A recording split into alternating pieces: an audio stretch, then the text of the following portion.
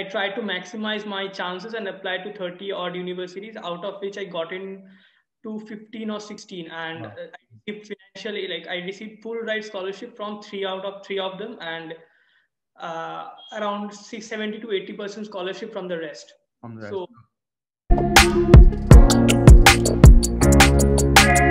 Hello everyone and welcome back to my channel. In today's video we have a very special guest whose name is Anomitro, who's a student from India and he's received full ride scholarships from 3 universities to study in the US. Out of these 3 universities, he picked Drexel University, where he received the Drexel Global Scholars Award, which is a full tuition scholarship, and he also received financial aid from Drexel to help out with other costs.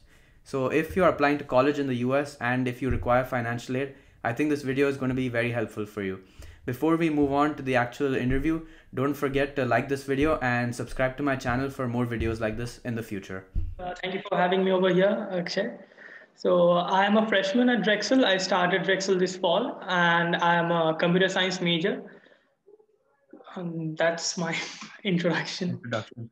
Okay, so today we have with us Anomitro, who is a first year student at Drexel, who's received a full scholarship to study at Drexel, which is amazing. So let's start by talking about like why you decided to study in the US and which all universities did you apply to? It's a bit of story kind of thing. I first came to US when I was in class 8.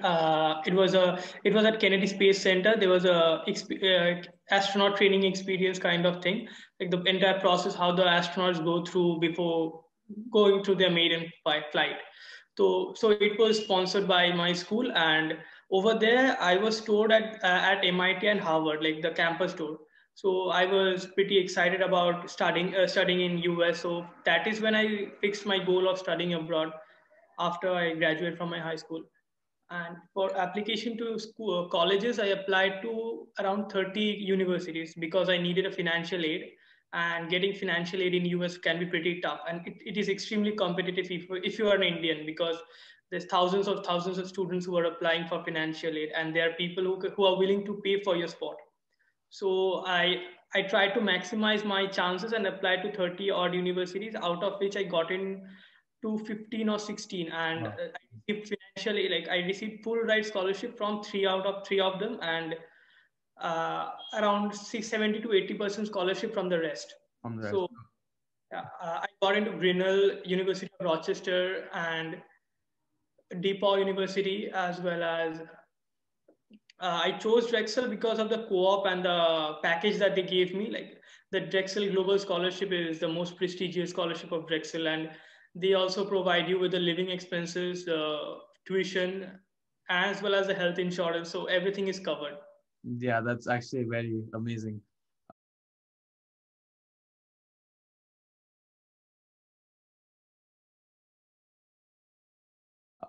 So which other schools did you get full rides in?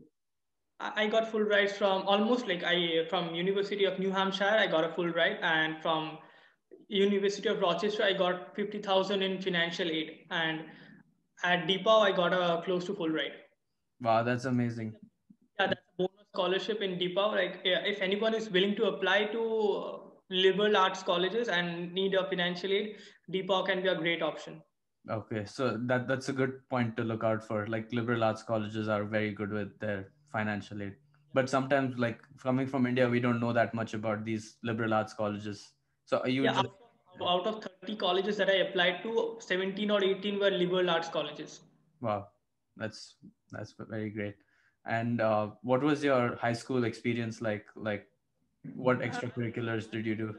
I wasn't a high achieving student in high school. Like I had a 80 to 90. Like in 12th, I had a 88% in aggregate. Like that's not even considered as a top grade or something. But I was an average student overall. In SAT, if my two scores are combined, so the combined score was 1520, but individually I got 1350. Okay, wow. So individually you got, if your two scores were combined, you got 1520. 1520. That's a good score. But that, I mean, so your extracurriculars were what made you stand out? Yeah, it was my extracurricular. That was my selling point, to be honest, at the universities. My extracurriculars are like, I started in class 8. I interned at Space Kids India. That's a corporation based in Chennai. It was a kind of getting into the satellite and space communication. It was a pretty basic thing, but I stayed over there for 2 years. I stayed over there and I made some connections. I made some very good friends. As the summer terms I used to spend in the summer vacation, I used to spend in Chennai learning about different kinds of communication that are used by satellites. And I was more sort of a astro kind of guy. But after that, I shifted to computer science because I realized that even if you are trying to get into the satellite kind of thing, then also you need a computer science background, because everything is now the backbone of everything now is computer science. Yeah. My I diverted from the extracurricular thing. I'm sorry. So in extracurriculars, after interning in Space Kids India, I made some connections and I went out and started my own startup. So it was in class after class 10. I started my own startup. It's known as MaxQ India. So first, it was me and my friend. His name is Rick. We both started with workshops. We conducted workshops in 36 schools and 8 countries. So within 2 years, we were pretty popular among the school in the school circuit in India as well as abroad. Like we conducted workshops in Oman, the Saudi Arabia, Bangladesh, Sri Lanka, Nepal. So after that, we approached colleges. We are in collaboration with PhD College of Engineering. That's a reputed college in Tamil Nadu, as well as IIT Madras. So we are developing a Pico satellite that was supposed to launch in 21, but due to COVID, it has been postponed to 2022. So that's my extracurriculars. As well as I also have a school that is actually not my school. I used to work under a mentor. His name is Mohammad Nadir Shah, and it is his school, but I teach most of the courses over there regarding robotics and people who are interested in trying out other aspects of computer science, space technology, and other stuff. Wow, that's amazing. And so the workshops that you give were on like astrophysics and like space, and they were over Zoom, or did you actually get to go and visit these countries? I actually went there. Wow, that's yeah. So from like when you were 16, you were going to all these countries and giving workshops? Yeah. And I'm assuming they paid for the travel and everything. Yeah. Okay. And I saw that you did research too. Yeah, I researched at IIT Madras for a sem, for a quarter, around 1 month or so. This was for the Pico satellite. Pico Okay. satellite. Yeah. And how did you just approach a professor, or how did you like go about? Actually, I approached PhD College of Engineering because I had contacts. So, like I built the network before starting my With startup. spaces? Yeah. So we started with PhD College of Engineering, but the project that PhD was doing, it was in collaboration with IIT Madras. So eventually, I had to spend a month researching in IIT Madras over there. Wow. That's a great story. I mean, you're doing all these things at 15, 16, at like whatever age, makes me think that I'm not doing enough. Uh, so, what was the application process that you went through for the Global Scholars Program, and like the timeline? And Yeah, the timeline. I'll say that Drexel's Global Scholars timeline is much more relaxed because the deadline extends up to 1st February, as I remember. So after you are completed with the regular decision and most of the college applications, that is by 1st January or 15th January at the latest. So you have quite some time to work on the Drexel Global Scholar application. So it is a 850 word essay that will have to show the admission officers that you are a capable leader and you can stand among the crowd. So mine was how I started my startup and everything, and what the main fundamental on which I based my essay was my support, my advocate that I advocate for the right to education, that everyone deserves the right to a basic education. So how my parents sacrificed a lot to provide me with every opportunity they couldn't. So it was the base of my essay. Like I can link my essay in your video too, under the link. Oh, Because that I have would, yeah. If you consulted with can, my yeah. mentor at DGA, so he said I can share it. Yeah.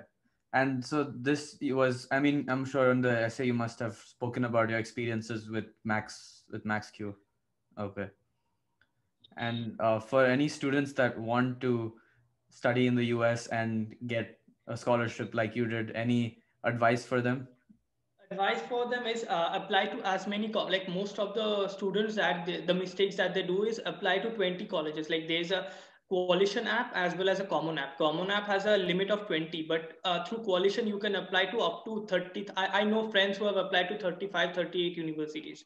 So when you're looking for scholarships, apply to as many universities as you can to maximize the number of opportunities, because when you are applying from India, there are tons of competition, and and after that there's competition from around the countries.